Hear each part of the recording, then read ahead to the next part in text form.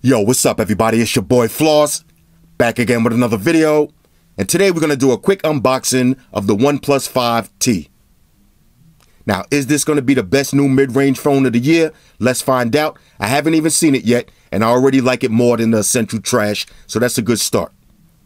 Now, y'all know I hate talking about specs, but since this is an unboxing video, let's go through the main specs that you need to know, starting with the most important spec, the price.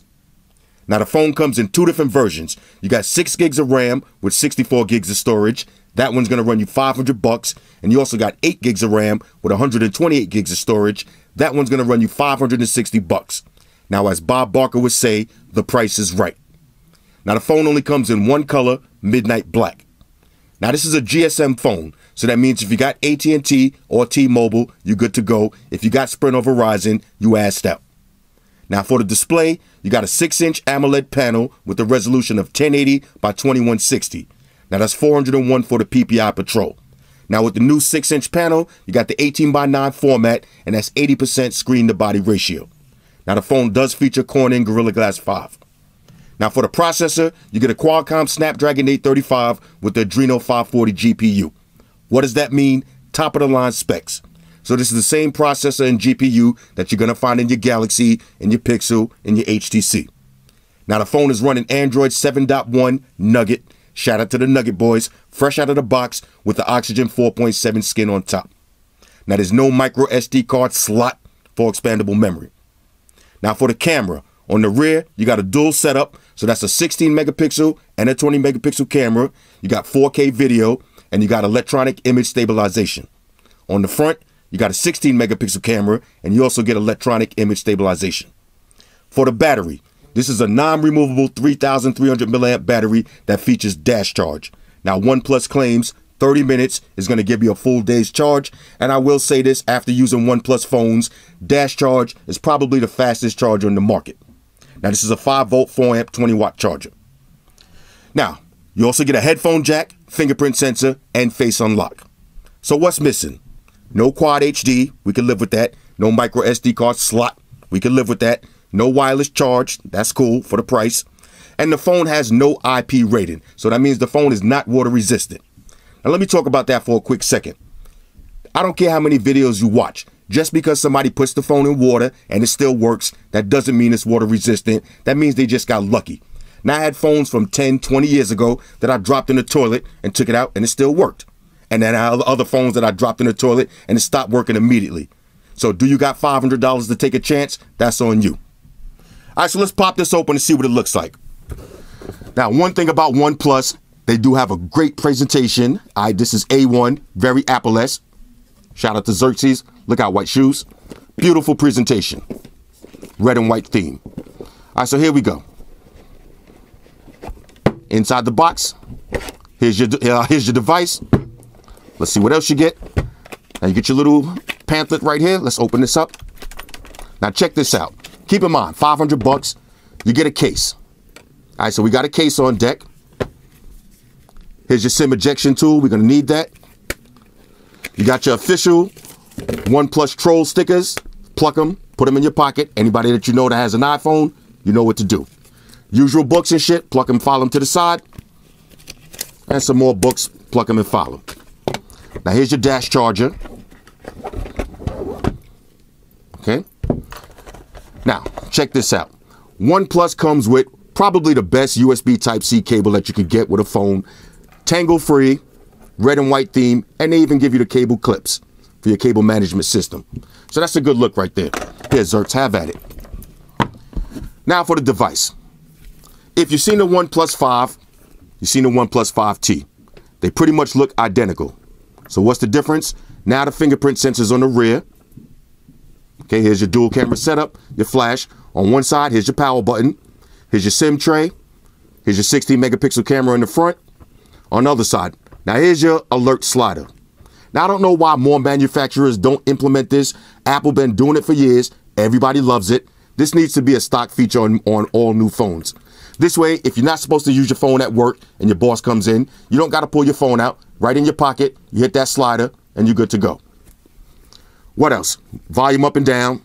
On the bottom, here's your USB Type-C input, speaker, headphone jack. Headphone jack. Apple, headphone jack. Pay attention. All right, that's pretty much it. So basically, let me throw my information in the phone real quick, then we'll go through the OS. Talk amongst yourselves. All right, y'all, so we back in. Now, I just put my information in the phone. I've been playing around with it for a few minutes, and I got to be 100% honest with y'all. I'm impressed. This phone is a major go. Now, if you like the OnePlus 5, then you're going to like the OnePlus 5T even more. Now, let me make a prediction. I think that this is the best phone that you could get for $500. Right now, there's really only one competitor, and that's the LG G6. Now, the G6 does have wireless charging. It is water resistant. You got the wide angle lens camera, and you get your always on display. But with the OnePlus 5T, you got a better processor, better GPU, and more of that stock Android experience, which appeals to a lot of people. Now, you also get the facial unlock. Now, I'm going to keep it real with y'all. I am a complete noob. Let me tell y'all what I was doing. Now, I just set the phone up, and I was going like this. I was hitting the power button and opening up the phone. Now, let me look at it. I was going like this. So now I'm saying to myself, I just set up the face unlock. Why is it not working? Let me tell y'all something. This is without a doubt the fastest facial unlock that I ever seen yet. Now, to this moment, LG V30 had the title. Now, the one thing about the V30, you don't have to press any buttons. All you have to do is look at it, and it opens up. You see how fast that was? Now, from off screen, no buttons pressed. I just look at it, and it opens up. Now, you have that little slide to unlock animation. Now, check this out with the OnePlus 5T. If I don't look at it, you see it goes to my notification screen. Now, watch me. I'm going to look at it now and open it. No animation. It just pops open. It almost feels like there's no locking mechanism at all. No security swipe. This is major right here. All right, this is a major go. Now, as far as the fingerprint sensor, I do like the placement. And OnePlus always had the fingerprint sensor game on lock. Check this out. Now, I'm just going to hit the power button. All right, no unlock. Now, I'm going to hit the fingerprint sensor. Look how fast that is. One of the fastest fingerprint sensors in the game, but without a doubt, the fastest facial unlock that you're going to find. Hey, yo, Zerks, fall back. Zerks has no respect for space. All right, y'all got to know that. Now, let's go through some of the OS real quick. Let's take it over to settings. Zerks, you all right? Let's take it over to the settings. All right, let's see what you got on deck. All right, let's go to, now, for just in case you want to know, I'm running this on AT&T. All right, so like I said, AT&T and T-Mobile, drop your SIM card in, automatically going to run out. If you got Sprint or Verizon, keep it moving. Let's see what else we got. I'm not going to turn this into a full review. We'll just go through some of the settings together. Let's hit more. You do got NFC, so we'll turn that on. You got tap and pay. Now, one thing I do got to mention about the facial unlock, it's not the most secure in the world. It's not the Galaxy with the iris sensor. It's not Apple with the facial unlock. All right, so that's why you can't use that for secure payments. You can't use that for logging into websites. It's more of a convenience. And I got to do that one more time. Look how fast it is. That's the definition of convenience. All right, so we got your Android Beam and your tap and pay. We'll set that up later. Alert slider. All right, so there's your alert slider. You can set that to silent, do not disturb, or ring. Let's go to buttons. Now you can swap buttons. That's another thing that I like about OnePlus phones. Very customizable. It reminds me of back in the days when everybody used to root their phones and drop CyanogenMod or drop AOKP. Now you can do all that stuff stock, no root. Hit one button, swap your buttons. So some people like to have the recently used apps on the left. I prefer it on the right, so we'll leave it like that. Now you can hide your notification bar. All right, so you hit that, disappears. When you want to get it up again, swipe, get it up again. Giggity. All right, now let's see, long press. Now this is for your home button. Now if I long press the home button, we'll open up the search assistant. We'll leave that. Double tap. Now you got more options. So you can double tap the home button, open and close your menu, turn on your search assistant, turn off the screen. We'll leave it like that. Voice search and some other stuff. Let's see, recent buttons. Same thing. Now, your recent buttons, normally the stock setting is open up the split screen. This does have split screen multitasking. So we'll leave that as is. But let's see, long press. What can we do for long press? Let's do long press voice assistant. Your back button, same thing. So, Zerks, I'm about to file. Hold on, Zerks, I got to file you to the side because you out of control right there. Zerks out of control. All right, where was we? All right, we'll, no action. We'll leave that on open and close notification. And double tap on the back button. We'll use that to turn off the display. Keep it moving. Let's see what else you get. Now, you get some gestures. All right, so you got 3 fingers swipe for notifications with your fingerprint sensor. Now, personally, I never found that useful. I don't even use it. I'm not going to turn it on. But basically what that is, when you turn it on and you swipe down, you see I swipe down on the fingerprint sensor, it brings down your notification tray. Now, some people might find that useful. I don't, so I'll leave it off. Let's see, long press to take a photo. Now, you'll find that useful for when you're taking selfies. You hold the long press the fingerprint sensor and take a selfie. So we'll find that kind of useful. Flip to mute, we'll leave that on. This way, if you get a phone call, just flip it and it'll mute you. 3-finger screenshot. Definitely got to leave that on. All right. when you're scrolling through Instagram, screenshotting all them buns, just like that. Hit the like button first and then screenshot. Double tap to wake, we need that. Music controls, we'll leave that. Now you got your drawing controls for when the display is off. So 0, I usually try to leave that for flashlight, open flashlight. So this way, when the phone is off, draw to 0, that turns on your flashlight. Draw to 0 again, that turns it off. Fingerprint sensor opens right back up. Now, same thing with draw V. This is all your choices. Or you can also set it to open up apps. When I do the full review, we'll have everything all set up. Let's see, status bar. Now, you got your battery style. All right, so you got circle. You see it went to circle on the top. Or we got hidden. Let's leave it on circle. You got display battery percentage. You definitely got to leave that on. It's more of an accurate reading. Display network speed. We don't need that. For time, we'll leave that alone. And you got an icon manager. Play with that later. Let's see what else we got. Let's go to fonts. All right, so you got 2 stock fonts. We'll leave it on the slate. Sound and vibrations, anything we need to look at. Nothing there. And that's pretty much it. Now, let's see. Let's go to security real quick. All right, so you got screen lock. Let's see the different security. So you got swipe, pattern, pin, and passcode. Now, that's one thing I hate about Apple phones. You only got a passcode. I like having a pattern. So this way, if my phone is on the table, when you got your iPhone on the table and your facial unlock is not going to work, you're going to be going like this, like you type in an essay. Now with swipe patterns, you just go like this. Now, my swipe is usually just a simple swipe and open up your phone. Simple and straightforward. Let's see, anything else? Screen pinning. All right, so like I said, when I do the full review, we'll go through all this stuff separately. Now, let's check the speakers real quick and see how they sound. All right, so let's take it over to the classic Bike Life. Bottom firing speaker. Sounds nice and loud. Not the loudest in the world. Definitely would have sounded better with dual speakers, one on the top. For $500, it is what it is. Now, the display looks beautiful. That's another thing I got to mention, the display. Now, you know I gripe about not having the QHD displays, but for $500, we're not really going to complain. And in some ways, not having a QHD display helps you get better battery life. And I'm speaking from experience. I keep talking about this Huawei Mate 10 Pro. I'm not even mad about the no QHD display anymore. That battery life is ridiculous. We'll put this one to the test and see how it works. So far, though, no lag, nice and smooth. Let's take a look at the camera. Let's allow access. Okay, so let's see the camera menu real quick. Okay, you got your depth effect. Let's do a quick portrait mode shot. Let me get the box life in the background. All right, here we go.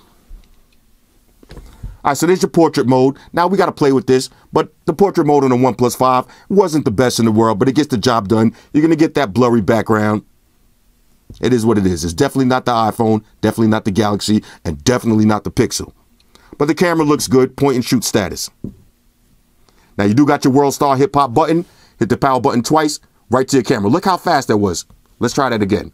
All right, so you outside, you see the drama going down, got your phone in hand, double tap, right to your camera.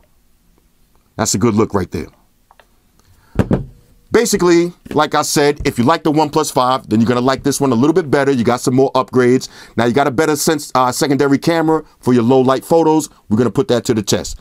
But the fingerprint sensor is ridiculously fast. The facial unlock is out of this world. Let's take a look at some of the cases real quick. Now, this is the case that came with it. Stock gel skin. Slap this one on. No razivity on this one. This is basically just going to keep your phone from getting scratched up. And if you drop it, get you a little impact resistance, but not much. Now, I do got a few OnePlus cases. If y'all see my OnePlus 5, this is my favorite case, the carbon fiber. And look how this case still looks after all of this time. Still looks brand new. All right, so let's run through the cases real quick. First up, we got the wood grain. All right, wood grain case. We'll slap this one on and see what it looks like. Now, this is an actual case, not like how Moto does with just the back shell. This one does have full protection going around your whole phone. Got a little bit of razivity. So this is semi-slam boy certified. OnePlus insignia on the back. All the cutouts, everything on deck. Let's see what else. We got another wood grain. Rah. Pluck it and file it.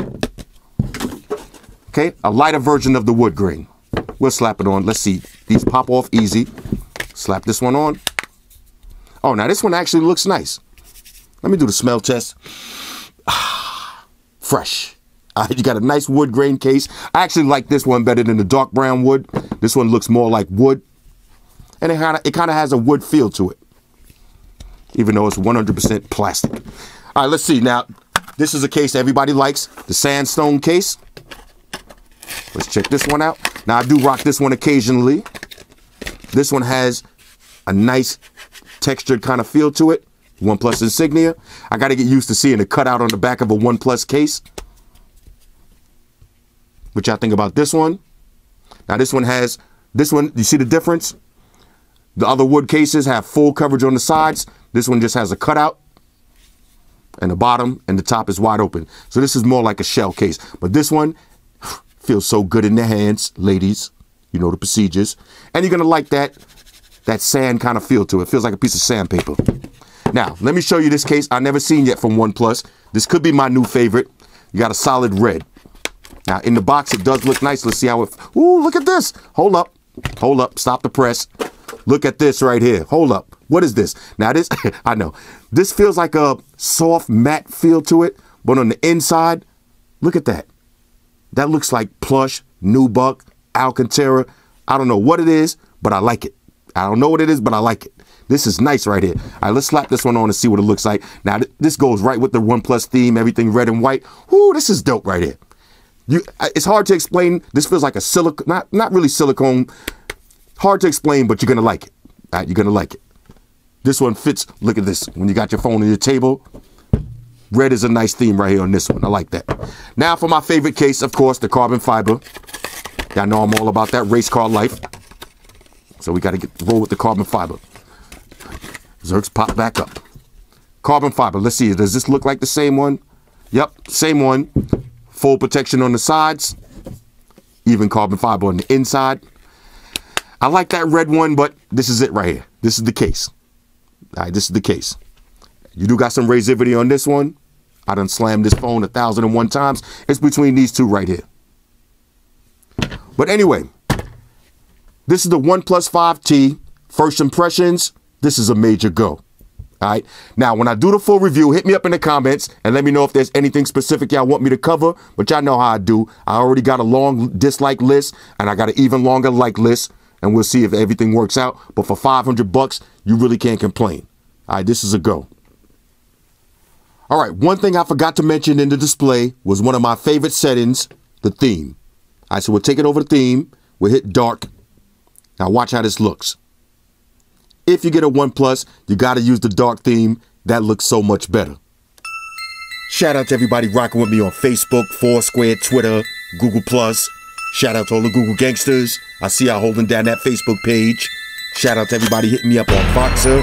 And a special shout out to everybody rocking with me on Instagram. Y'all know that's where I'm at full time, 100% full throttle. And a special shout out to everybody rocking with the new stream on Sundays. Y'all already know, Stream Gangsters on deck. Get your drinks ready. No meat boys allowed. Oh yeah. Special shout out to everybody following me on Snapchat, Flossy_Carter. That's where I'm at. And a special shout out to the notification squad. I'll see y'all in the comment section early. Hashtag salute.